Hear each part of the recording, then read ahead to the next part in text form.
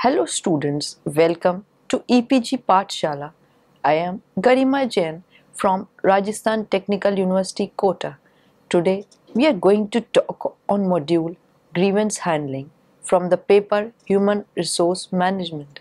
After completing this module, the students will be able to understand the meaning and definition of grievance and then know the causes of grievances, knowing the process of grievance handling, and understand the benefits of grievance redressal machinery. Introduction. Grievances relate to problems of interpretation or perceived non-fulfillment of one's expectations from the organization.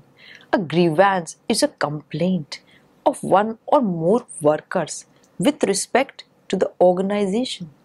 It can be related to wages, to the conditions of work, leave, transfer, overtime, promotion, seniority, job assignment, and termination of services. The definition. According to Dale Yoder, a grievance is a written complaint filed by an employee and claiming unfair treatment. Keith Davis defines it as any real or imagined feeling of personal injustice which an employee has concerning his employment relationship. Types of grievances. We can classify grievances according to where they come from and how they arise, but we can also look at them according to who is affected. Like the individual grievances. Most grievances affect only a single individual. Even so, you as a steward should be filling the grievance, not the employee on her or his own if the contract permits it. It is in the interests of everyone in the union that the grievance is handled properly, bearing in mind the interests of the union as well as the griever. And when an individual's rights have been violated and he or she refuses to file a grievance, you should file the grievance on behalf of the union, especially if the contract permits it. In this way, you will defend the collective bargaining agreement and protect the rights of all the employees covered by it. The management's argument that you cannot file an individual grievance on behalf of the union is invariably false. Continuing with the types of grievances. The group grievances. This is where several employees have the same complaint. Usually, you file the grievance on behalf of the group. Group means who must be clearly named or defined. Though there is nothing wrong with filing a series of individual grievances dealing with the same issue. Then comes the union or policy grievance. Exactly what your rights are and exactly what these grievances are called depends on the language used in the contract. These two types of grievances usually mean the same thing. The union grievance is one that is filed by the union on behalf of a group of individuals or the whole bargaining unit, or on behalf of an individual who refuses to file it. Types of grievances will be continued in this slide also. Invariably, a union grievance is one in which the union considers its rights to have been violated and not just the rights of individual in the bargaining unit. Again, you might find the expression general grievance used, and it might mean union grievance, policy grievance, or group grievance, depending once more on the language. Now comes about grievance and arbitration. Almost all OPIU contracts contain a section which gives the union the right to process a grievance to final and binding arbitration. If the employer ignores the grievance by not giving an answer as required by the collective bargaining agreement, then the union may advance the grievance to the next stage and the next until the issue is either before an arbitration court like in Canada, or arbitration is invoked by a court in the US. Now we will discuss as to when is a complaint and when it is a grievance. If the management has not violated anyone's rights, there is no grievance. But there may be a real complaint, and if you are a good steward, you will deal with complaints as seriously as you would a grievance. Here are some types of complaints. We will continue with that when it is a complaint and when it is a grievance. Personal troubles and requests for advice. You will often find that people want to confide in you, treat them sympathetically, try to help them, and keep confidences strictly to yourself. Then, the complaints about fellow workers. These need a lot of tact, diplomacy, and moral authority on your part. This sort of complaint becomes a grievance if management gets involved when it shouldn't according to the contract or past practice, or it doesn't get involved when it should. Complaints about government agencies and local bodies. Then, complaints against management not covered by the contract. There may be cases you have to face which do not involve an injustice, do not violate past practice, and are not covered by the contract. It still may be possible to remedy these complaints by informal discussions between the union and the employer. Further, continuing with that when it is a complaint and not a grievance. Borderline cases, you should seek advice from your chief steward or the grievance committee or your local business representative before taking these up as grievances. Report back to the person complaining as soon as possible, explaining what you are doing and why. Then complaints against the union. It is up to you to explain to the complainer what his or her rights are under the rules and constitution of the local and international union. Causes of grievances. There are various causes of grievances, like an employee is dissatisfied and harbors a grievance when he feels there has been an infringement of his rights, that his interests has been jeopardized. This sense of grievance generally arises out of misinterpretation or misapplication of company policies and practices. Concerning wages, demand for individual adjustment, the worker feels that he is not paid fully. Complaints about incentives can be there. Piece rates are too low or too complicated, and the mistakes in calculating the wages of the workers. Concerning supervision, there can be some grievance, like the complaints against discipline, inadequate instructions given for job performance, objectives of having a particular foreman, the foreman playing favorite, the foreman ignores the complaints. Then there can be objections to the manner in which the general methods of supervision are used. There are too many rules, regulations, and they are not clearly posted. The general working conditions, the unhygienic working conditions, the poor production standards, and the non availability of tools, materials, and equipments. They all come under the general working conditions of the organization. Collective bargaining. The company is attempting to undermine the trade union and the workers who belong to that union. The contract with labor force has been violated. The company does not deal effectively with union grievances. The company does not allow the supervisors to deal with and settle the grievances of the employees. The company disregards the agreements already arrived at with the workers or their trade union.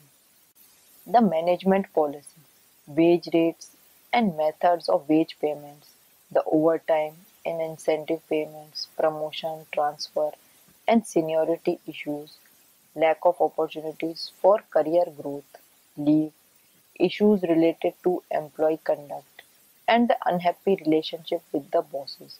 All these come under the management policy issue. Now, what are the methods of understanding employee grievances? That how do we come to know that employees are having grievances? So, few methods we shall be discussing with you. The first of all is the exit interview method. In this method, the employees are interviewed who have decided to quit the company, and this could reveal a lot about what is not visible to the naked eye. These are very useful as the company can come to know what problems are being faced by the employees. This is one of the very good methods and mostly adopted by the company. The opinion surveys. In opinion surveys, a survey is to be undertaken to find out how employees feel about the company, about the work, their colleagues. Opinion, as the name suggests, in this kind of survey, opinions, suggestions are taken up by the employees as to what do they feel about the company or the organization in which they are working. What do they feel about the environment, their working conditions. So all this kind of things are being asked by the employees. Gripe boxes. Gripe boxes may be kept at permanent locations in the factory for lodging anonymous complaints pertaining to any aspect relating to work.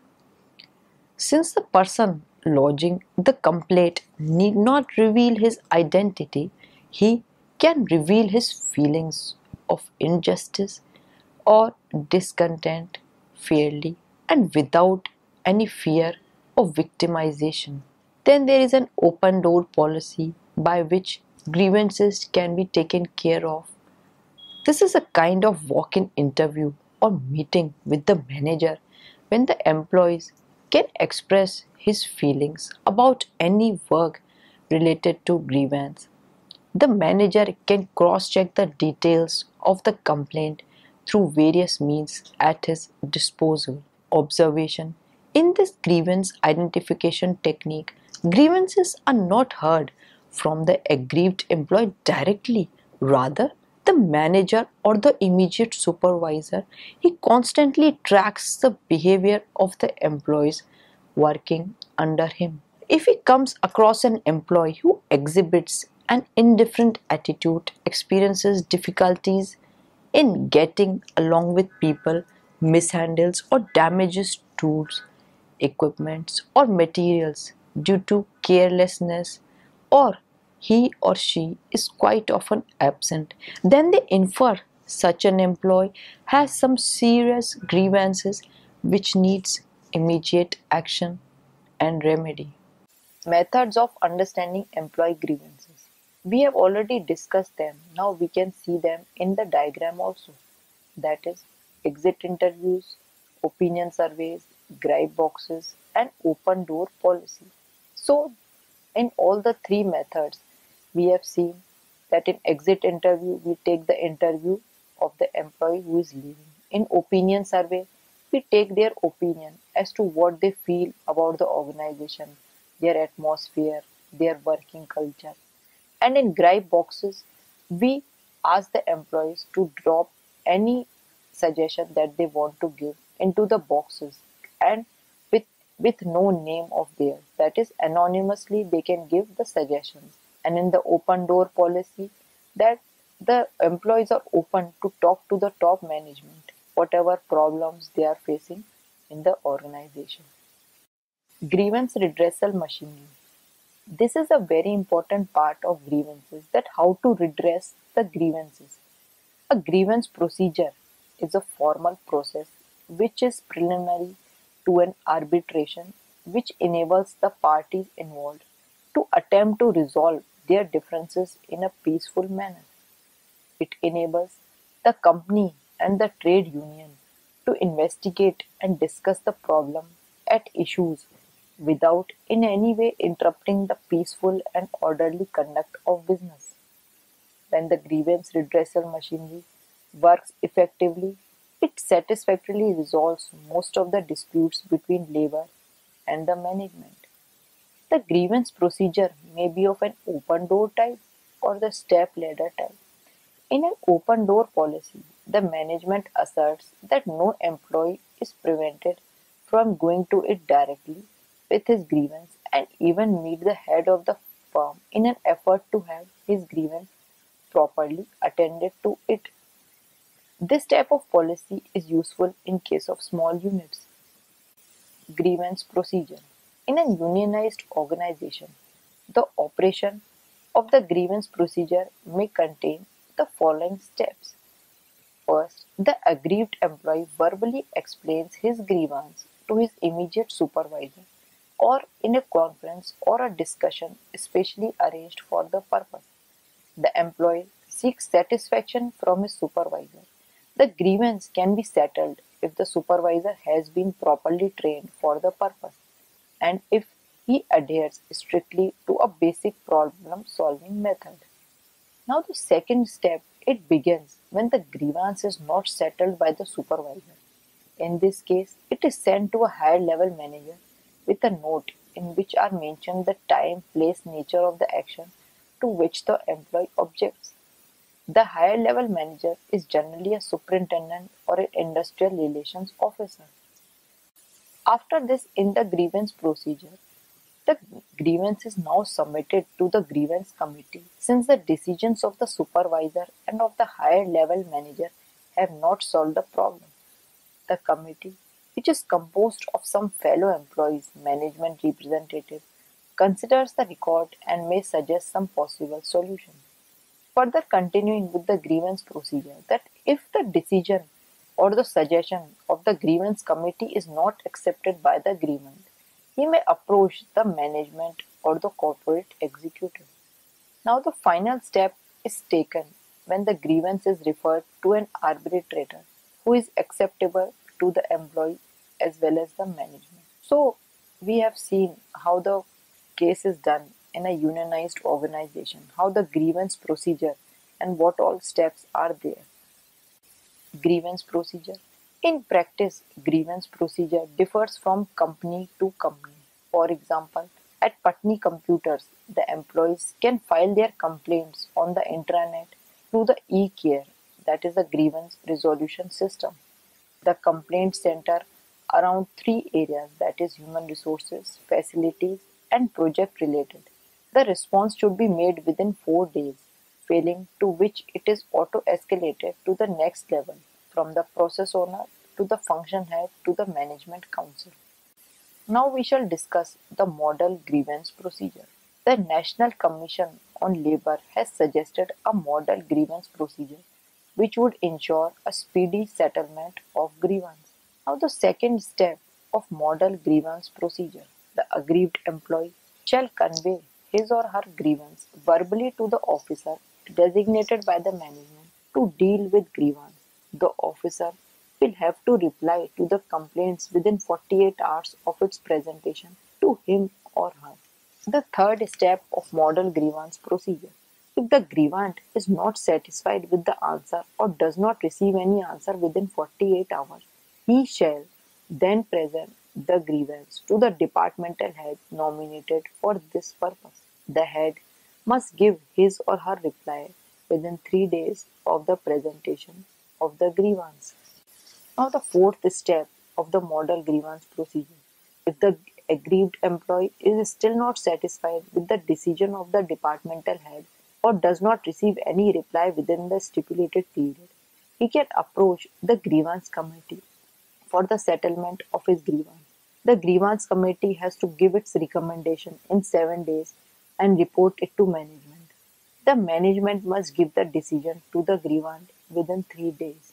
For the fifth step of the model grievance procedure, if the employee is still not satisfied with the decision made by the grievance committee or does not receive the decision from it, he can make an appeal to the management for a revision of the decision taken. The management can take a week for appeal to be considered and the revised decision is to be informed to the grievant. Now the last step, that is the model grievance procedure. If the employee is still not satisfied with the decision of the management, the grievance may be referred to voluntary arbitration within a week after the decision taken by the management, stage 4. So we can see in the model grievance procedure that the decision of the arbitrator is final and binding on both the parties, that is the management and the union. In the next slide you will see the diagram and better understand it. Now through the diagram you can see that the aggrieved employee goes to the departmental representative. Within 48 hours that person has to give the answer. If he doesn't give, then it goes to the head of department. The head of department has to give any suggestion or any solution within 3 days. If he doesn't do, then the grievance goes to the grievance committee. And if he doesn't give the answer or the committee doesn't give any answer within 7 days, it goes to the chief executive. Here also the time period is 7 days. Otherwise, a voluntary arbitration is carried out. So this is the model grievance procedure. Grievance handling, significance of non-discriminatory schemes. Indian organizations, they are adopting various measures to motivate and retain their precious workforce.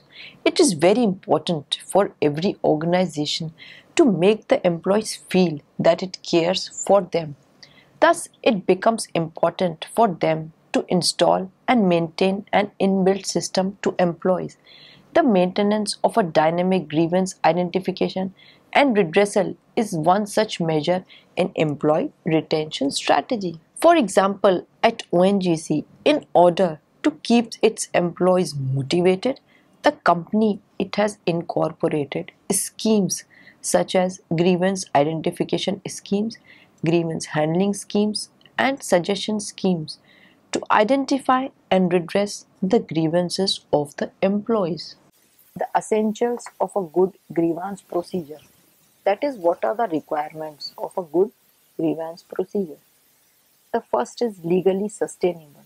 It should be ensured by the organization that its grievance procedures is in conformity with the existing laws of the nation.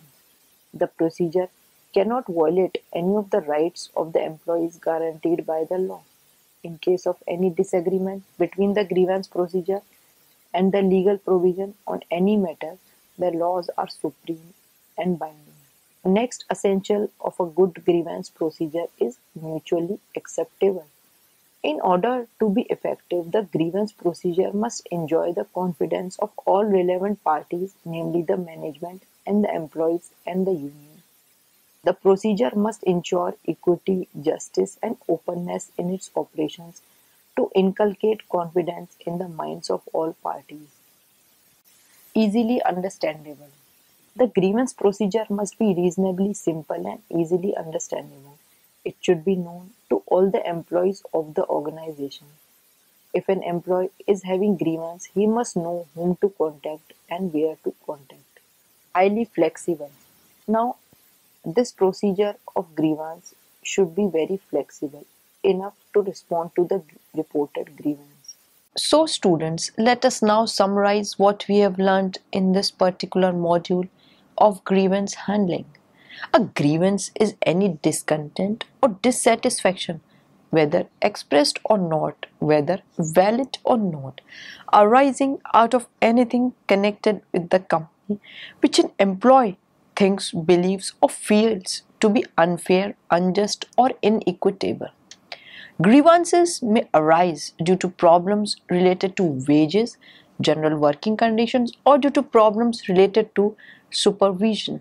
Grievances redressal process gives an assurance to the employees about the existence of a mechanism for the prompt redressal of their grievance. There are few grievance identification techniques like open door policy, exit interviews, opinion surveys, and gripe boxes, as we have seen them in detail while discussing the module. There is a model of grievance procedure for handling grievances which ensures speedy settlement of the grievance. Thank you.